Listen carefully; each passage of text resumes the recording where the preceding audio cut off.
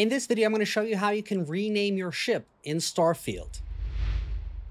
So when you land your ship at one of the major planets or major cities where there is a ship services place, which is usually nearby the landing pad, I guess you could say, you're just going to go to the guy who does these ship services. You're going to speak to him and you're going to tell him that you would like to view and modify my ships. Inside here, you're going to go to the ship builder by pressing B. Then you're going to do a flight check by pressing C. And with the screen open, suddenly you now have the option that is very hidden to rename your ship by pressing G. And you click rename and you can give your ship a new name. So find something appropriate and confirm it, and then you're good to go.